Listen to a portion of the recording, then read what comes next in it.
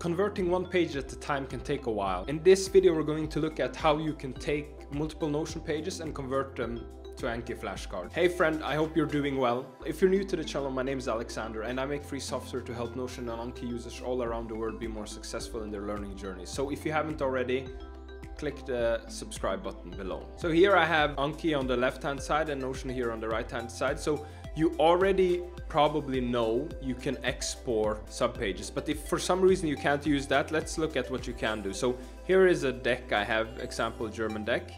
I can export that, just export, and it's downloaded here. You can see it got unpacked automatically by my OS. So I'm just going to use the zip file. So let's delete the folder there that was opened automatically. Make sure you upload the zip file, because otherwise it's not going to work for you. So I want to export one more deck here, which is the list of Scandinavian countries here. And let's hit the export. And we don't have any subpages, so we just have the file. And again, you can see it unpacked. This is something that your browser might do automatically. So just make sure you have a clean downloads directory with only the files you're going to convert. In my case, these two.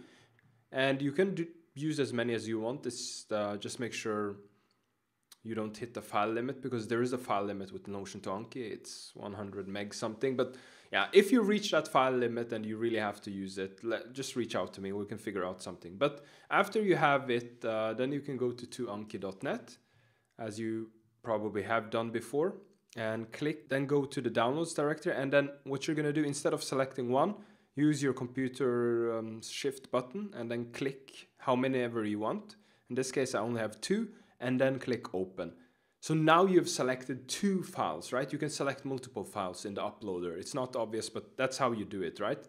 And then click the convert, and then bam, download, and then you get a zip file. In this case, the zip file was opened automatically, and inside of there, you have a README file, which just tells you about the project, tells you about me, and so on.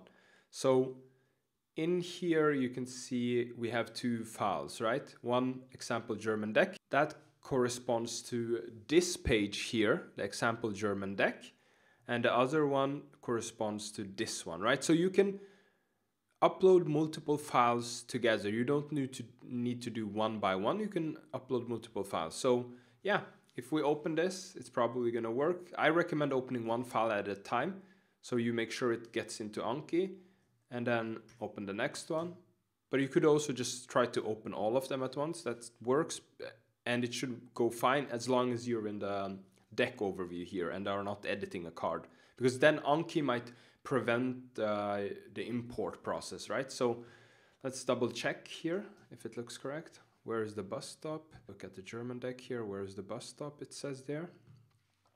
Wo ist die Bushaltestelle? Exactly, there's an MP3. Wo ist die Bushaltestelle? Looks good. And Guten Morgen. good morning, yes. So you see there's an MP3 and it plays the MP3.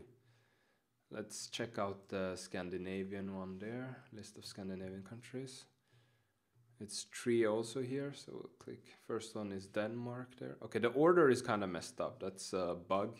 We'll fix that one day. Well, let me know in the comments if you're annoyed by this bug. Denmark is correct.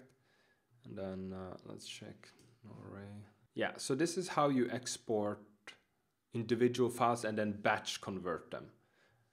So I hope this is useful for you. For those who have been wondering how to do that, it's very easy. Just select all of the zip files you want to convert when you're uploading, and Notion to Anki will do the rest. If you're not familiar with Notion to Anki and you're watching this for the first time, there's going to be a playlist at the end that you can check out, and please do. If you like the project and you would like to support it, there's going to be a link to my Patreon in the description. And we also have GitHub sponsors, so if you want to support the project, that's how you can do it. Thanks, and see you in the next video.